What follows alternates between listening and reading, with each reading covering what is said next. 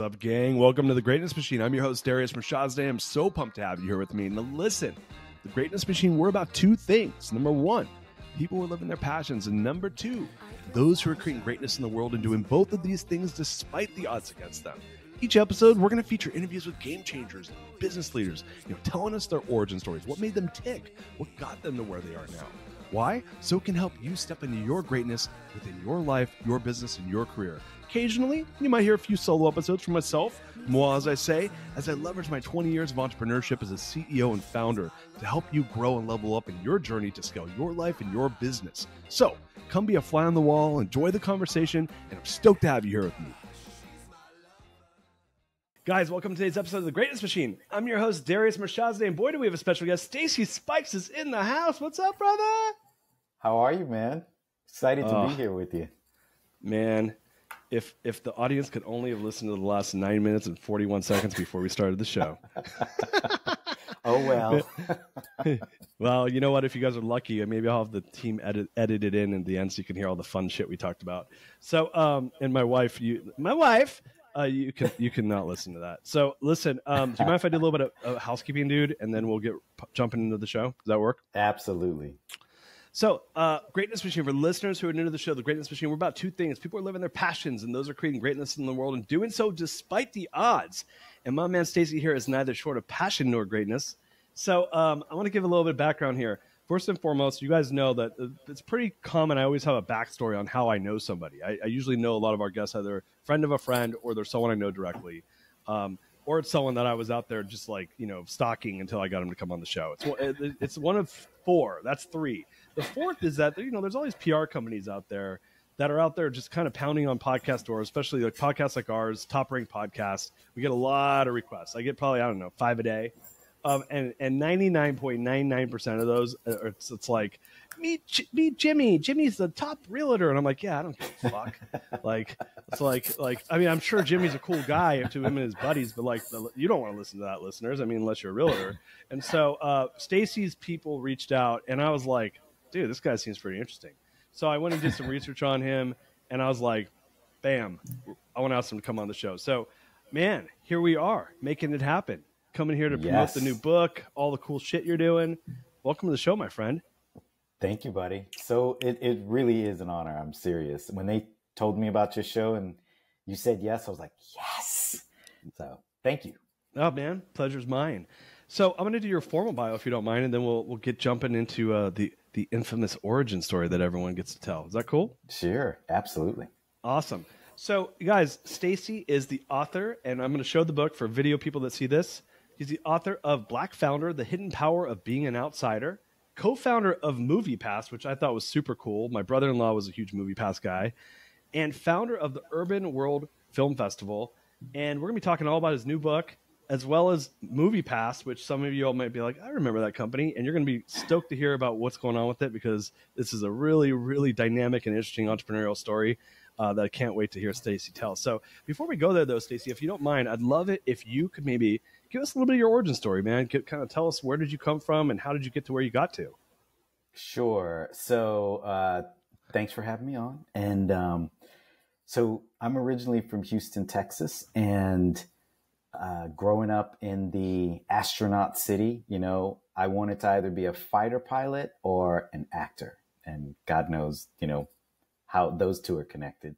And the very first time, I'll never forget. So I think the first movie that knocked my socks off was Star Wars, right? I'd never seen anything like that. It was just mind blowing. But the movie that made me want to be in the business, I said, whatever that is, I want to do that, was Blade Runner. And I remember there was probably 4 people in the theater. My dad took me, I was still a teenager, and my dad fell asleep. My brother was like, can't we leave this theater? And I was mesmerized, the flying cars, everything. And I was like, I have to be in that business. And the minute I graduated from high school, I went to Los Angeles, kind of bopped around doing the audition thing, back in jobs. And in a weird way, I ended up getting a job at Motown. Berry Gordy had sold Motown to Universal. And, back then it was like, all right, that's my dad's music. That's my, that doesn't have anything to do with me. And, but they were hiring, and a friend of a friend said, you should go interview. And I get this job and I become a product manager, and a product manager is like a marketing person. And out of the blue, I end up being on Boyz II Men's album. And, which one was it? Was it the one? The first one, Cooley High Harmony. Oh man. Should we do some acapella of no. It's So Hard to Say Goodbye to Yesterday? That's I'll take with me the memories to be my sunshine after the rain. Oh my goodness. You were brave to try and follow Boyz II Men. Brave or crazy? I was like I'm light brown, but I was one of those white boys. Me and my boys would like sing that song in our car. I graduated high school in '96. That was a really popular song. There you go. Dude, that's a first for the show, is me singing on the show. Now I'm going to tell you this: if you were to happen to Google my name and type in "best man speech," you may or may not see a video of me singing a song by Peter Cetera at my brother's wedding with a 10-person a cappella band behind me. Maybe. Oh, maybe. Okay.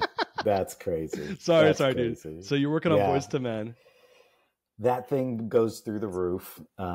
We were projecting to do 500,000 on the first album. We did 8 million. We went on to break Elvis Presley's record for weeks at #1 with the song End of the Road that's played at every wedding on earth now. And I was doing a lot of soundtracks. Then I went to Sony. I did the Bad Boys soundtrack. And then I went to Miramax. I was there for a bit, working with the illustrious, insane Weinstein brothers. How'd that go? How was that experience? It was, back in the day, it was just an insane place to work. It was, I had been in the industry all my life, and that was crazy. That was Did you know that he was like, did you have like female workers that were like whispering about him doing shady shit, or was that really under wraps? It wasn't, that kind of happened. So two things. One, it didn't happen in the office, and it tended to happen later as they got more and more powerful. As the casting couch got more powerful, it tended to be that. But I was there for a year, and, you heard rumors, but you never saw anything. So we were just too busy being yelled at for being incompetent employees who couldn't do anything right. That's all I knew. I think we came from the same generation when you could still yell at your employees, and it was totally like, it was not even that it was like kind of acceptable. It was like fucking normal. Yeah. If you ever saw the movie Swimming with Sharks with Kevin Spacey and no, I haven't seen that. Yeah, so it's this bad, they were Swimming with Sharks, and then Bad Bosses and a few other films.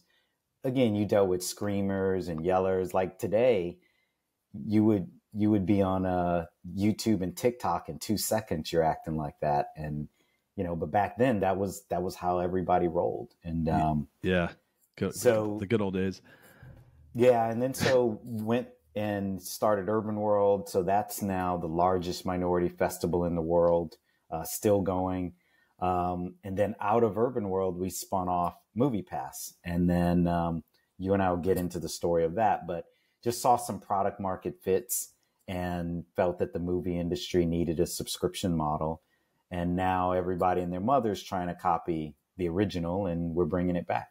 What? So man, that's such a. I mean, that first of all, that's a very succinct explanation of what you did, and I appreciate that. But yeah, so you were on. I mean, look, going from it sounds like you were on the production side, or like the A&R side. What side of the? I was on the marketing side. So marketing side. Product manager is the A&R's counterpart. So I had the marketing budget. So in the movie side, it's the poster, the trailer, the ads, all that. You've got the budget, and you're not PR or social, but you're the one paying for everything else. And so that was my role all the way through the music. And so I had the budget for the music video, the budget for the album, the budget for, if they wanted to do special vinyl pieces, it would come out of our budgets. So Yeah. How'd you, so a lot of folks, I mean, Hollywood especially. So you were in LA at the time doing this. Is that correct? I was in LA until I came to Miramax, and then that was a New York move. And then I haven't left since. Okay. So you've been in New York then for what year was that that you end up in New York? 99. Oh shit. Okay. So 97. 96, oh, wow. 97. All right. Yeah. So you were in 97 was when you got there for Miramax. So you were there, man. You were there for 9/11 then. I lived a block away, and I was home that morning when 9/11 happened. The crazy thing, it's actually in the book. I had a presentation, an investor presentation on like the 95th floor on September 12th. Wow. So I always tell people after that day, my life is the same. You just don't know when you're going to leave home and not come back. And you got to live every day as if it's your last. And every conversation with everyone you meet, pretend like that's the last time you're going to see them. Make sure your affairs are in order, because one day it will be the last time.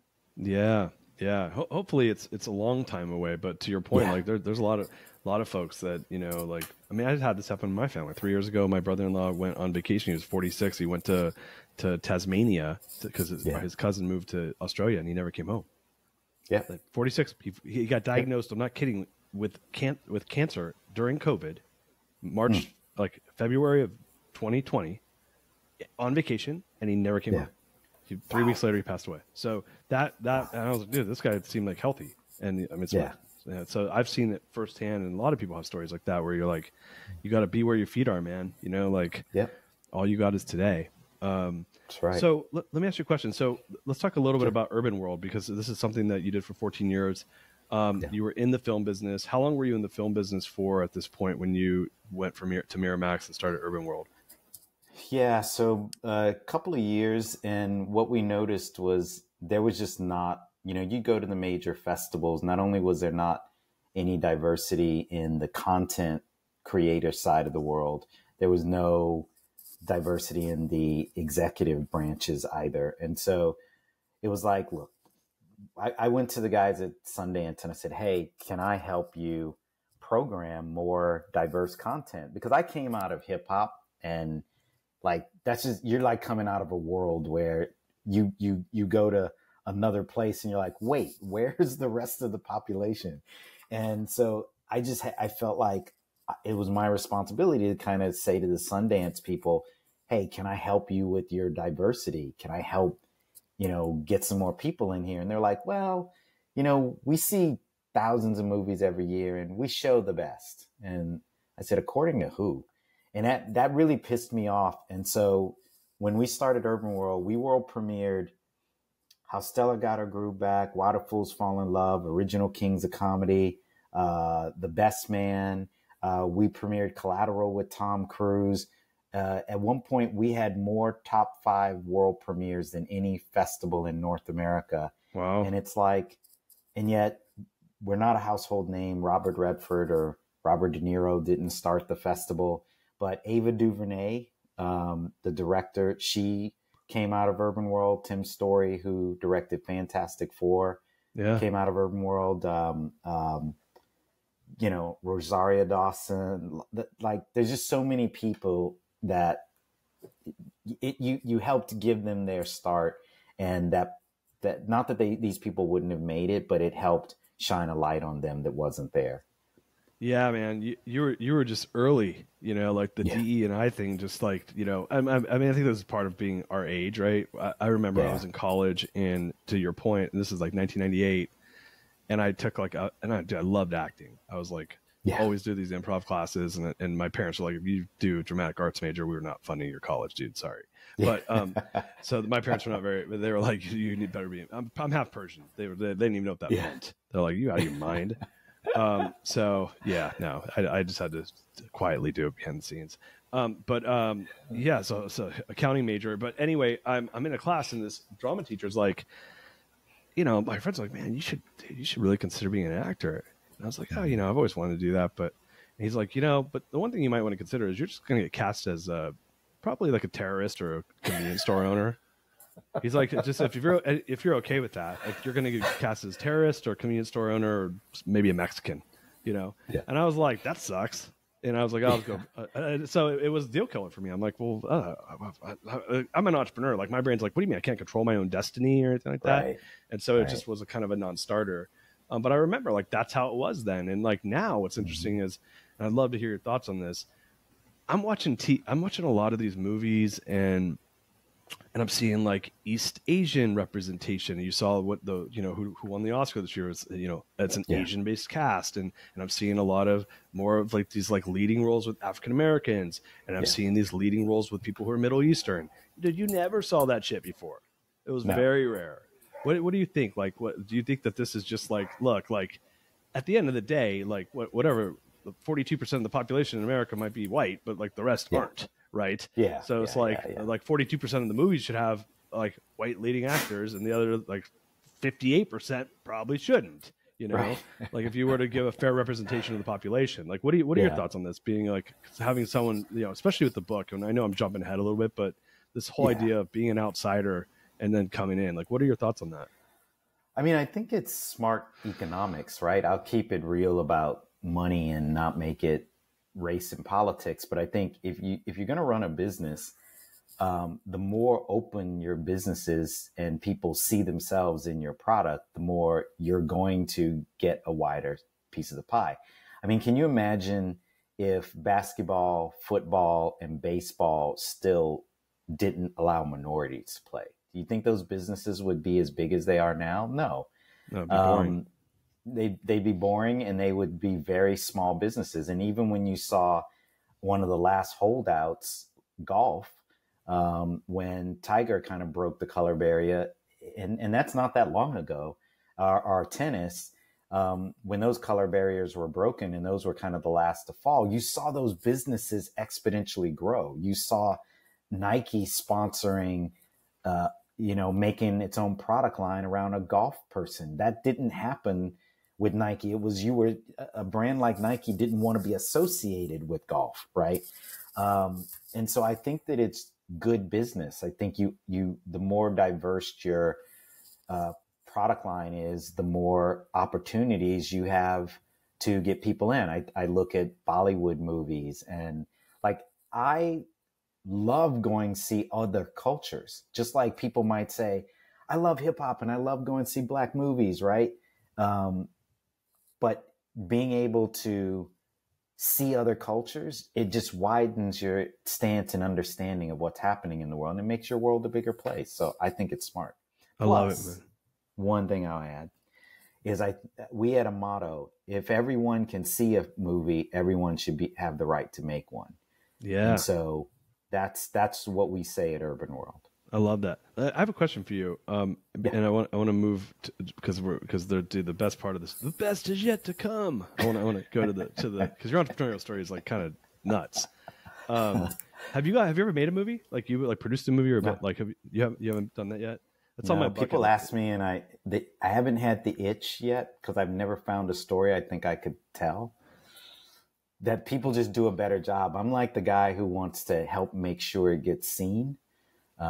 More than the guy who I think I'm a creative person, but my creativity is in product more than it is in, the consumer side or the storytelling side. Oh, I meant just as far as like even just put money in a deal and being a producer of it even. There's 2 titles that supposedly I got producers credits, but I didn't put money in. I didn't do a thing, and I wouldn't call myself a producer on those things. No worries. It is a bucket list item of mine. I'm like, I want to make a movie. I just haven't. I'll make it happen at some point. You will. So yeah, it's just one of those things where I'm like, all right, that's on the list. But I do mean it. Like I think it would be kind of a cool thing to do. So fast forward. So look, you're in the back end of the business, doing the marketing. Working in a pretty vicious industry, but you've made it. More or less, you've been in it. You've worked at multiple big studios at this point. How did that segue into entrepreneurism? I mean, obviously the Urbanworld thing, is that a for-profit or nonprofit? Not that was a nonprofit. That was kind of being an executive that high up in the ranks, feeling like, let me give back. It wasn't thought out originally. If you said it would be going on all these years later, I would have never said, yeah, that's what I think. I just was like, I had a resentment that there were just too many people not getting an opportunity to play. And I thought, oh, somebody else will take it over and go do it. But it's years later and it's still going. And somebody said that Urbanworld is to film what the Apollo was to music. And Cool. I thought that was a really wild comparison, where we could not play in the film game because it was so expensive. But as the cost came down and access and the audience grew, you know, filmmakers of color started to play more and more. But I just never, that's such a wild comparison, because when I think of the Apollo and breaking musical acts and stuff that change history, that's a wild thing that someone would make that as an analogy. That's so cool. And you've seen it, man. There's been such this transition, especially over maybe like the last, I don't know, feels like the last 10 years, maybe even less, where guys like Ryan Coogler just, you know, come out of nowhere and just crush. Or what's his face? Peele, right? Jordan Peele, man. Oh, dude, I love that guy, right? Yeah. And those guys, like, I didn't realize he was that talented. I mean, he's funny as fuck, but I didn't realize he was that talented on the directing and writing side, right? And I mean, maybe on the writing side, but yeah, it's and I'm assuming it's platforms like Urbanworld that really have kind of, to your point, opened up more access, that have led to where we're at right now, where, dude, everyone's got a pretty nice video camera in their pocket. So, you know, now, and the ability to create content has never been easier, which then makes the ability to create these like bigger films even easier, right? Exactly. Very different than 20 years ago. So how did this lead to becoming an entrepreneur? Because like most people are like, all right, I'm going to keep working my way up through the executive ranks. I'm going to lead a studio. I'm going to be the head of marketing, whatever, you know, like I'm going to be the CMO. Like, but how does that, how do you pull the transition from that and say like, now F this, I'm going to go start a business? It was very easy. I got fired. Like all good entrepreneurial stories, you got forced into the deep end. Nice. So I had Urbanworld up and running, and it was just this nonprofit, you know, charity that I'm trying to give back and be a good executive. And I was at Focus Features. It was called October at that time, but Focus, what today is Focus Features. And I was head of marketing and publicity. And they're like, we're not going to renew your contract. And I was on the East Coast, and I had been to Miramax, and on the East Coast, it was really two players in town, but I wasn't ready to move back to LA. And I was like, man. And so then I had this thing, and I said, okay, let me see what I can do with it, instead of going back. And I just was like, you know what? That's it. I'm not working for people anymore. And it was more like, you know, I'd never been fired before. And that feeling, we talked about this before you and I started recording, that feeling of not being able to control your destiny just did not sit right with me. I was like, I had grossed billions of dollars for people, and I was like, you're out like that. And somebody's having a bad day and doesn't like you, you're out. And so that was it. I was like, nope, that's not happening again. And so and I never went back. What year was that? 97, 98. Oh, wow. Okay. So this is right after you got back to New York. And how, do you mind saying how old you were then? Do you want to date yourself? I mean, I'm good. Yeah, I was 26, I think. I was 26. Wow. Okay. So man, so you were pretty young. And how long had you been in the game at this point on the entertainment? How many, like, would you start in your early 20s? I was supposed to go to college. Yeah, I was supposed to go to college, and I had $300. And I told my parents I was going to LA on $300. And they were like, what are you talking about? And I was supposed to go to Grambling State University, where both of my parents went. And I had $300. I got in my car. I drove to LA, and I never came back. I luckily and you're 18? made it. But you're 18? Yeah, I just graduated from high school. And all I had saved up was $300, and I drove to LA. See, I'd make Slept the on my argument uncle's couch for a bit. Yeah, I'd make the argument that that's a full-blown badass entrepreneurial move, right? Yeah. It really is. Yeah. Like, dude, Yeah. like it really is. Like, because Yeah. and a lot of kids are like, there was no Gary Vaynerchuk out there like telling you No. not to go to college back then. Like No. nowadays, No. college was cheap back then too, right? Yeah. So and like, college, especially being a black kid whose parents were first generation that could go to college, right? oof, So there was a responsibility to go to college bigger than, oh, you can just go. It was, oh, no, no, no, no. We weren't allowed to go in this country. You're going to college. You know, right. It was like that in the house. And my father was a principal, a school principal. Shoot. All right, so you came from like authoritarian parents, like total strict, educated, and to your point, like this is what late '80s, early '90s. Like, listen, man, like segregation and people not being able to go to college was like a few decades before that. It wasn't that long before, right? To your point. So that I would totally. So were they just devastated? Were they just like, the hell are you doing? I think they didn't think I was serious, and I think they figured I probably wouldn't make it past Albuquerque, and I'd probably have to turn back. Because they were kind of like, all right, sure, okay. And I figured they're thinking, all right, he's going to have a summer off, and he's going to go, and he's going to find out the hard knocks of life, and he'll be back, and so let him go get his, his little madness out. But he'll be back. And they didn't know who they were dealing with. Well, they raised me. Yeah. Well, but it's one thing to like raise someone. It's another thing to watch them be industrious like that, because you had never been in. They never airdropped you into the wilderness until you come home, right? Yeah, $300, and it'd be like, oh, that was a long time ago. No, $300 wasn't shit. Okay, no. Like $300 was like maybe you could survive for a couple of weeks if you were like sleeping on people's couches, right? Yeah. So you got after it. So fast forward, it's, now you're 26, 27, you're in New York. You're like, I'm never letting this happen to me again. You're still really young, but you have a fair amount of life under your belt at that point. That's that most people at 20 nowadays at 26, people are barely like out of their parents' basements. It's a totally different world now, Yeah. But so you had that in you, that bug, that itch to like be self-sufficient, independent. And so how did that lead to, tell us a bit about the stars, because MoviePass didn't happen for almost a decade until a decade after that, right? Yeah. So, kind of some radical things happened. So,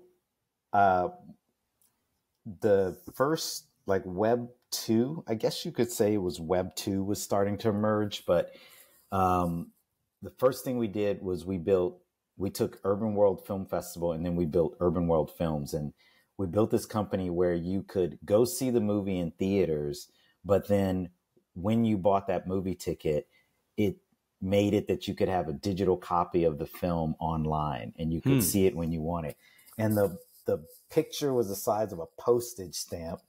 And it I don't know if you remember, there was like companies like Akamai and Loud Cloud and others that were streaming, and streaming wasn't a thing yet. And then so we took that, and part of our online thing was we started taking all of these hip hop filmmakers, because they had budgets, and they were starting to make these little mini movies, and some of them were behind the scenes of their tours, but they were making these almost like Beatles like movies. And we started putting them online. So we had a lot of stuff from Rockefeller with Jay-Z. And so we did a bunch of that stuff. And then we got a film company. So we did a joint venture with Sony Pictures. And so we had Urbanworld Films. We put 4 or 5 films in theaters. And then so we just kept coming up. And then September 11th happened. And that was it. It was like you couldn't raise, if you weren't a cash flow positive company, you couldn't raise money.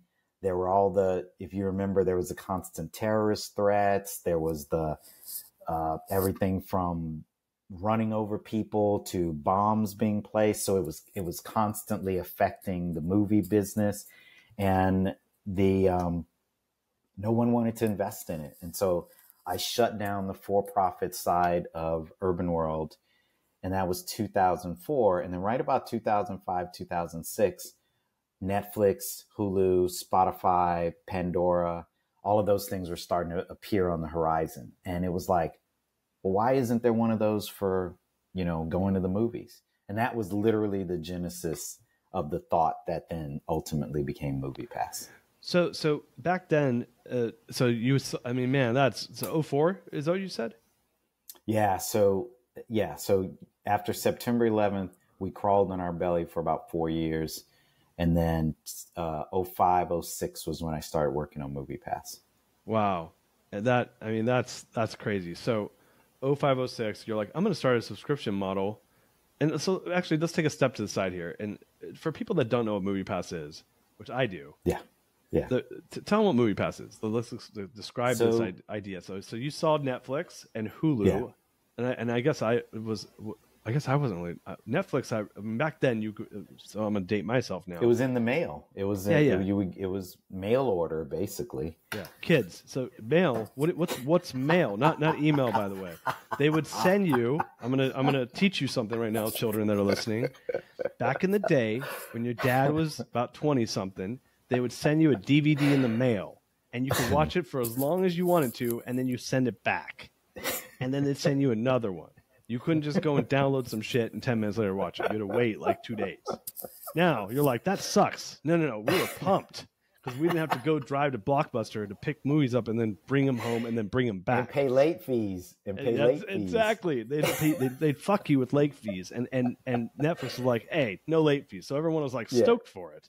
But anyway, so you're like, oh, they have a model. It's a subscription model. And you paid like $12 a month or $10 a month for Netflix back then. Which now is all online. But you were like, all right, I want to do a model for what? For people that love movies? Tell us a little bit about that. Yeah, so the idea was, okay, I was reading Sam Walton's book, the guy who founded Walmart, and his great biography, if you haven't read it. And he talks constantly about the economy of scale, right? If you can get enough of something like toothbrushes or anything and get that cost down and pass on to savings. And all I kept thinking about was 30% of seats are occupied in the life cycle of a theater, right? So most of the time the seats are empty.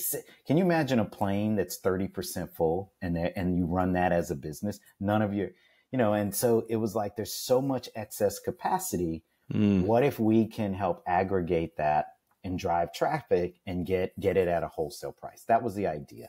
And then you create a subscription and you pass that savings along to people who are willing to commit to charging you every month. And that was the beginning. And so we went around and we talked to all of the studios and all of the theaters, and everybody's like, nobody's going to do subscription to movies. We're the movie industry. We don't ever have to change. And that was how it began. And we just rang all the doorbells, and people, they were like, no, get out of here. This is the dumbest idea we've ever heard. Did you have connections at like the AMCs of the world, or did you have to go to the movie distributors? Who controlled that inventory? AMC and Regal and all those guys? Like, who was it that you had to get in front of? I sat with the CEOs of all the majors. So I sat with Jerry Lopez was CEO of AMC. Amy Miles was CEO of Regal. Before Mark Zlitsky was Dick something. And we at Cinemark. So we sat in front of all of them and said, look, we see this thing on the horizon that's generational shift where people want unlimited access, but they're willing to pay a monthly fee. And what's beautiful is you don't have to reacquire the customer every month, right? You don't have to say, come back again, come back again, come back again. And all of them were like, nope, it's IMAX, it's recliners, it's bars. We're going to put in, hamburgers, bars, restaurants.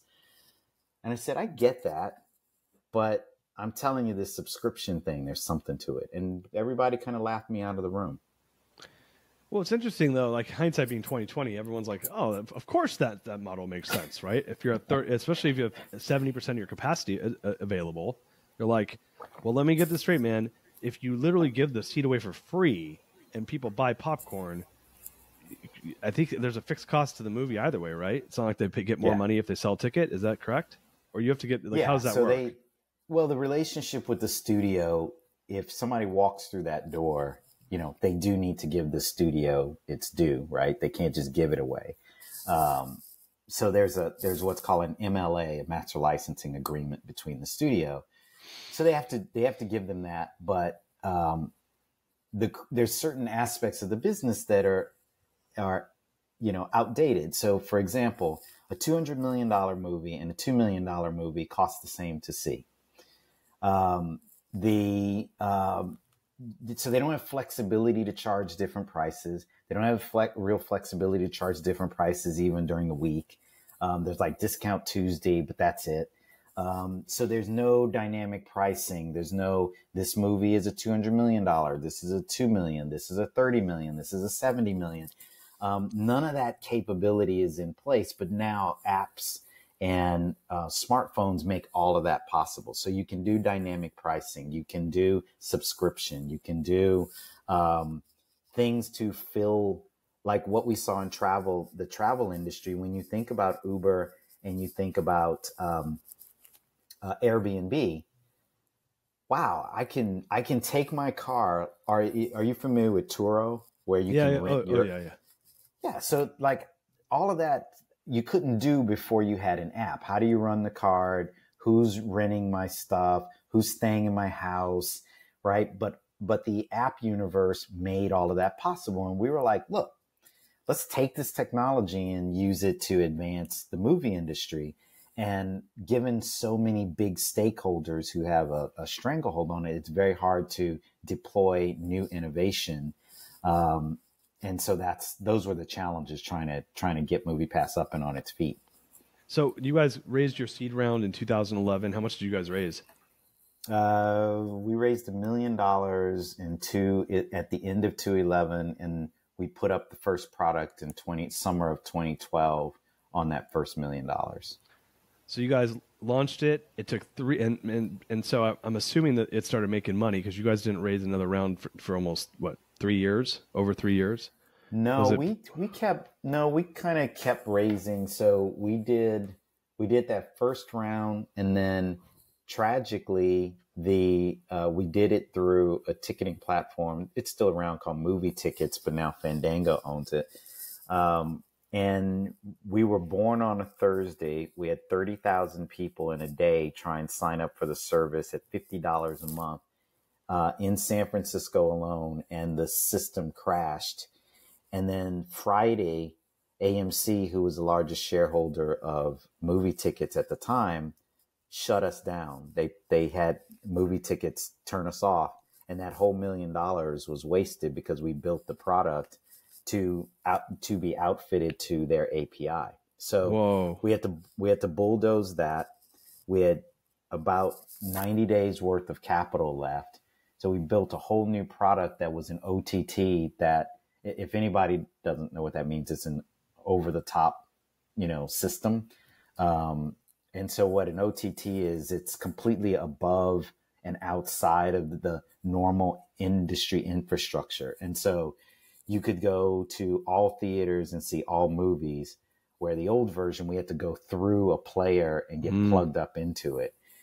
And then we were off to the races. And so I'd say all the way up to exit, we raised a total of 10.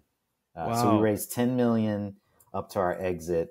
And at exit, we were valued at around $500 million. So you guys did, you did, it sounds like about 3 rounds of funding. That's at least what Crunchbase says. It was from a pre-seed, seed, A extension. We never did a B. So it was like, and you're just constantly raising money all the time, Got it. And so how many co-founders were there? Was it you and any other co-founders, or just me and Hame Watt? Okay. And so you guys, just the two of us. So when you sold at the $500 million valuation, did you guys cash out? I mean, obviously, like, there was a bunch of investors and stuff, but did you guys sell at that price, or did you do like a stock swap, or like how did that go? So what we did was, it was valued less in the deal, but the buying company that acquired us was at $2 a share. Once they announced that we were being acquired, it went up to $38 a share. And in the deal, there's stock that we were going to get. And there's other moving parts. But the moral of the story is there was a lockup period for our founder stock. Right. 12 months. Oh, 12 months. You had a 12 month lockup. We had a 12-month lockup, and they raised $250 million and went out of business before we could unload our stock. So we got nothing. No. You didn't get any cash up front? Nada. No. Zero. Oh, man, I'm fucking pissed. Well, you said this was a crazy entrepreneurial story, but yeah. Oh, man. I'm so excited to read your book. Yeah, right, so we didn't get to take... Yeah, we didn't get to take anything off the table. We were putting it in, and they wanted us to, have a 12-month period before we started to be able to unload. And they had certain levels. We couldn't just sell everything. And yeah, believe me, my wife was not happy after all that time. Were you able to sell any of it? Did you take some chips off the table, or was it just the whole? We couldn't. Once our window was coming up, they were burning. They were just crashing and burning in the public every day, and the stock price was falling so fast, and then it got delisted. So it was like, sorry, I'm going to talk shit on your acquirer. Who are these losers that took a $500 million valuation and fucking torched it? Were they the guys that did Fire Island or something like that? What the? Yeah, no. Who does that? Yeah, it was this private equity group called HMMY who had bought it, and I said, look, the $10 price point is not sustainable. That is not, when the average ticket in North America is $11.50. You can't say you can go 30 times, but give me less than 1/30th and think you're going to make a successful business. And it was like, I said to them, guys, that's not going to work. And they were hold on, let's take a step back. Cause I know that I did research on you before you came on the show. So I know what you're talking about, but how much were you guys charging for, what were the different packages that people could do right before you sold, when you were in control of pricing for MoviePass? Yeah. So when I was CEO, on average, people would go 2.5 times. Some people go more, some people go less. And our average plan was around $30. So all right, $15. You can $10 to $15 a ticket, but per watch, right? Yeah. Yeah. Okay. So you would pay for that, and you could go to the movies every day if you wanted. But it was like a gym. It was like a gym, though, right? Where everyone pays the gym pass, and 95% of people never go, but they keep the subscription. By the way, this is how everyone makes money on those subscription models. So you were priced appropriately, right? Yeah. So when the owners came in, new owners, they were like, Netflix is $9.99, and if we want to grow really fast, we should put our price at $9.99. And I'm like, yeah, but that doesn't make sense if you don't have a real business underneath. And your COGS are what they are. And until you change the COG price, you're going to have a problem. And I think that they thought they could outrun gravity and probably strong arm the theaters and say, okay, well, now we're this really big gorilla. Give me the price that I want. But they ran out of time and ran out of money, and it didn't work out the way they thought it was going to work out. So they and I mean, I remember I was reading the story that these guys were legitimately doing unlimited for $30 and all this crazy stuff, right? No, $10. Unlimited for $10. Yeah, it was unlimited for $10, and then they started running into problems, and then they started engaging in questionable activities that the federal courts found to be illegal, and they have been indicted, and they are going to trial over that. Have they gone to jail yet, or no? No, the trials haven't happened. They pled not guilty, but they were indicted on certain charges. So I hope they burn.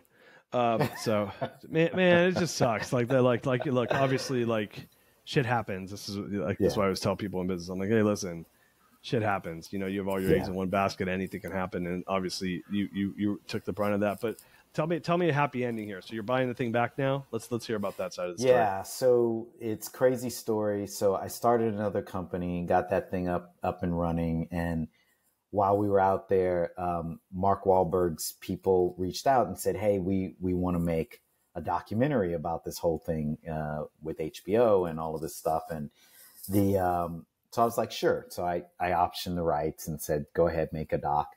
And so while they were in the middle of production, one of the producers said, "Hey, we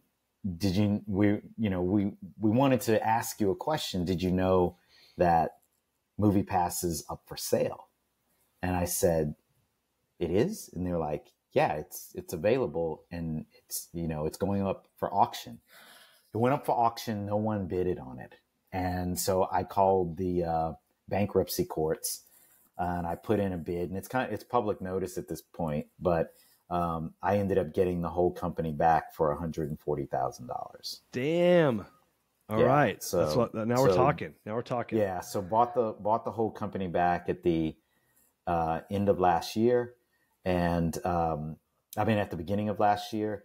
And in February, announced we were going to bring it back, and kind of did a listening tour with customers and theaters and studios. And given we were all emerging out of COVID, everyone was like, hell yeah, bring it back, but bring it back in a healthy, sustainable way.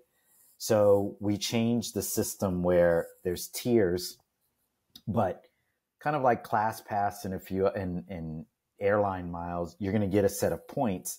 But now we've aligned it where when those theaters are empty, it's going to cost you fewer points to go to the movies. But if you want to go Friday night, opening weekend at 8:00 show, it's going to cost you the most. It's like peak and off peak pricing. Yeah. And now that that system is working better and working right. So now we're back in business. We are in beta. We opened it up for a wait list, and we got roughly just over 4 days. We got 800,000 people sign up on the wait list. We are loaded in a good chunk of those people, and in May we're going to open it up to the rest of the country. Did you raise any money for this, or are you bootstrapping this? We did. We raised a little because the economy was crazy. We raised a minimum of what we needed. We got Animoca Brands, which is the #1 Web3. I don't know if you know the Animoca guys, but they are probably the leading Web3 investor. Harlem Capital it also came in on the round with them. There's a group called Front Row and a few others. And pretty shortly here, now that all the arrows are going up and to the right, we're going to open up. We're looking to open up a public round and do another round shortly here, now that we got all of our kinks worked out. So, man, I'm so pumped for you. You got some redemption here. You need to make, dude, you're gonna kill this. I'm really serious. Well, you did listen. You killed it before. You just sold it to the wrong idiot, right? So shit happens, right? Like, look, you don't even want to hear about all my wrong moves in business. Jesus Christ, that's a laundry list. But hindsight's 2020. Like now's your time, man. And obviously, this business, this company, and this business. So I'm pumped for you, dude. That's really, really cool. Congratulations for that. Thank you, man. Thank you. Most people don't know this. So I come from the mortgage lending business. Listeners know that, but you probably don't know this. And there's a company that used to be called Rock Mortgage, Rock, R-O-C-K. And then they sold to this company called Quicken by Intuit, that's owned by Intuit, and became Quicken Mortgage. And then it got bought back after the 2000 blow up by the Rock Mortgage. And Quicken Mortgage became Rocket Mortgage now, and it's the largest mortgage lender in the United States. Most people don't know that he bought that company back from Quicken.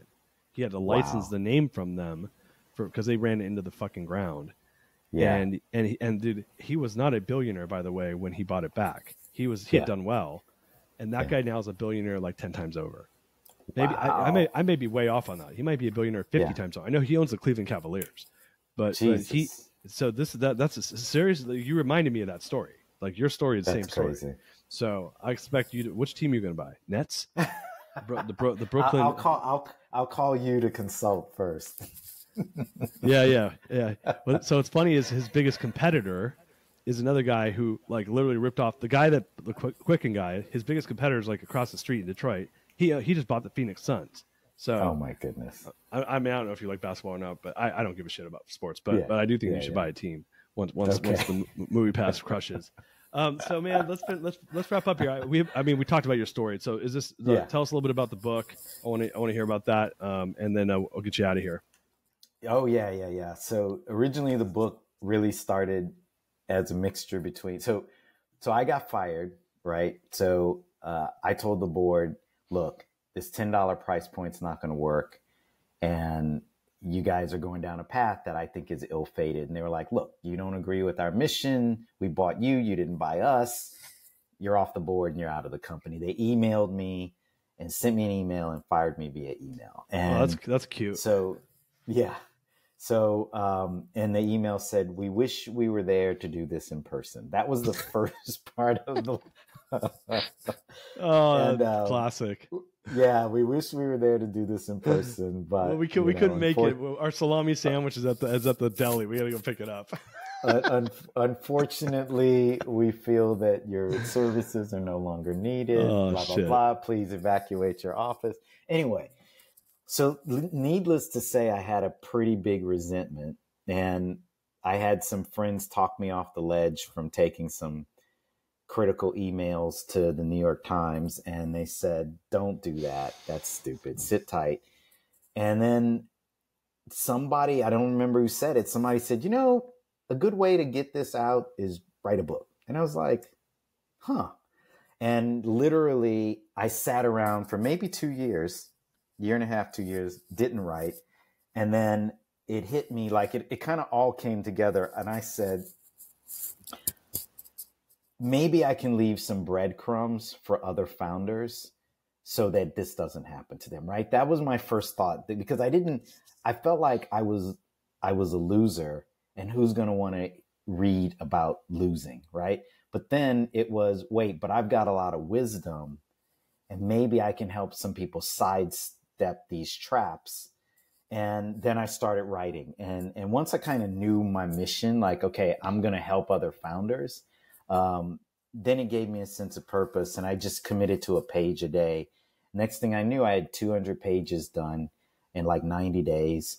And then right around that time, when the whole Mark Wahlberg thing kind of came together, and a publisher picked it up, and the idea was, the publisher said, we think that there's a power to your story because you were an outsider, and so many people really identify with that story. And that's really how the title came to be, because we didn't have a working title. I wasn't sure what it was, other than some bad titles that I won't say here on public radio channels. Come on, man. Dude, I'm like a no filter guy. Throw me a bone.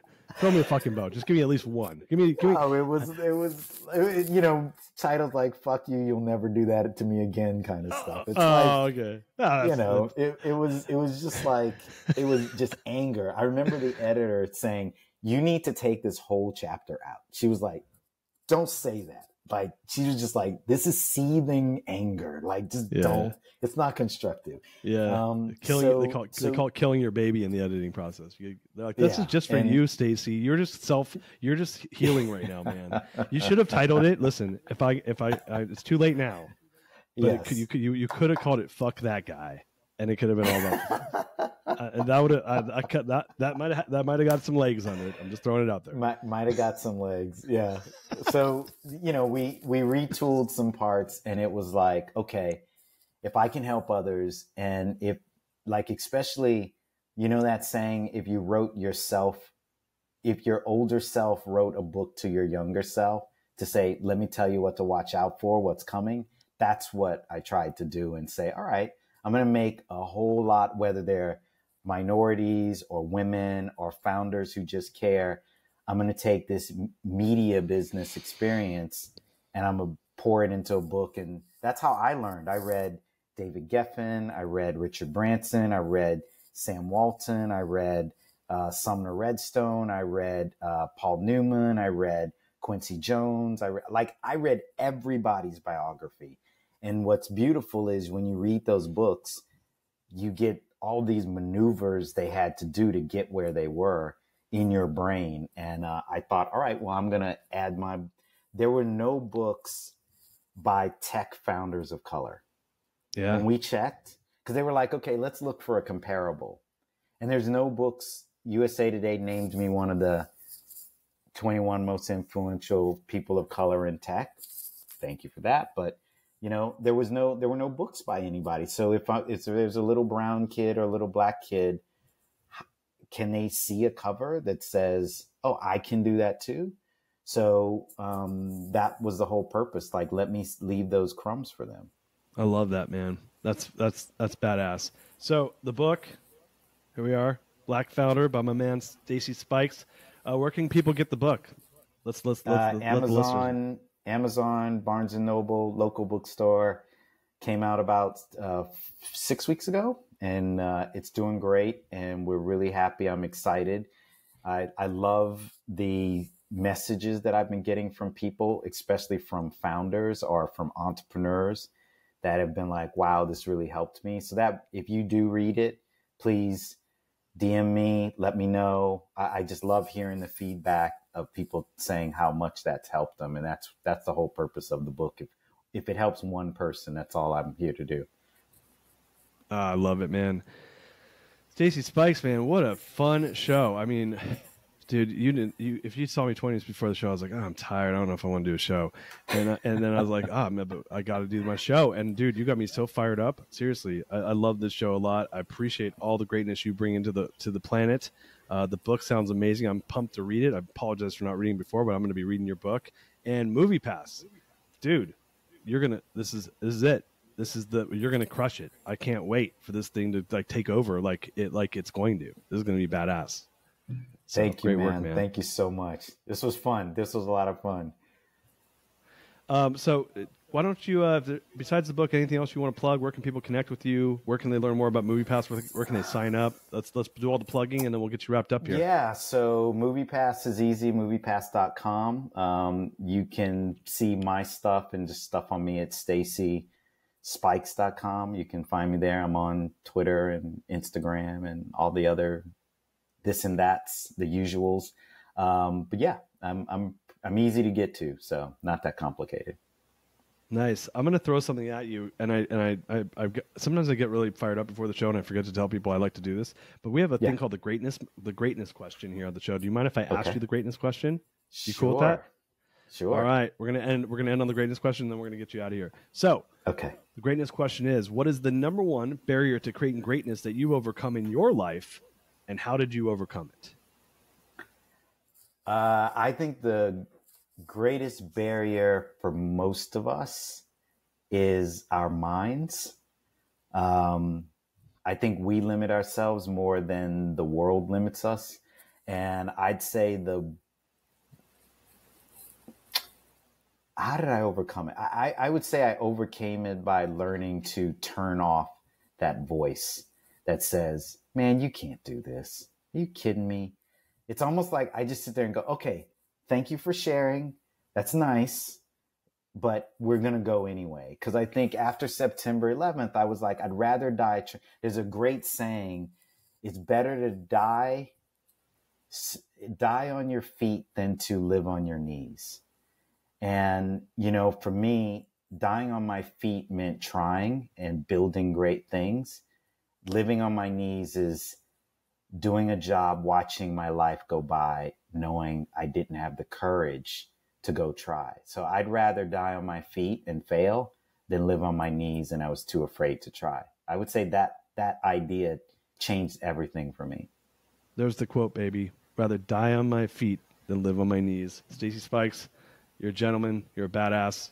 Can't wait to see all the greatness that you are going to continue to create in the world. And it's my pleasure to meet you and hang out with you today, my friend. Thank you so much for coming on the show. Darius, ping me when you're coming to New York, buddy.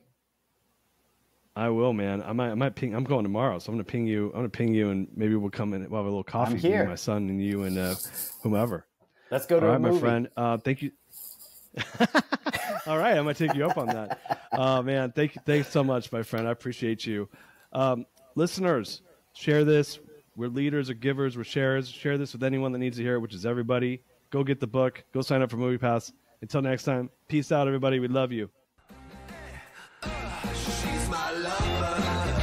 You are listening to The Greatness Machine, and that's a wrap for today. Listen, if you love what you heard, subscribe to the show on whatever podcast platform that you're tuning in on so that you don't miss any of our future episodes. We have tons of great people coming on, and we're stoked to have you here to enjoy it with us. Leave us a review. Tell us what you love most about this particular episode. We love getting the reviews. We love to see what you guys love most. And if this particular episode, made you think of someone who's leveling up in their business and in their life, print screen, share it with them. Leaders are the best givers. And after all, we're all here to support and grow with each other. And in case you want to see some of the fun behind the scenes shots or some of the things that we're doing, I'm actually writing about this in my weekly newsletter. Go to www.therealdarius.com and subscribe to my newsletter. We're talking about fun things like business and life and mindfulness and cryptocurrencies and gosh, I don't even know, everything and anything, but it's tons of fun stuff I write about. I try to get it out on a weekly basis. You can subscribe at www.therealdarius.com. And with that said, look, thank you guys so much. I appreciate you. I love you. Peace. We're out of here. See you guys on the next one.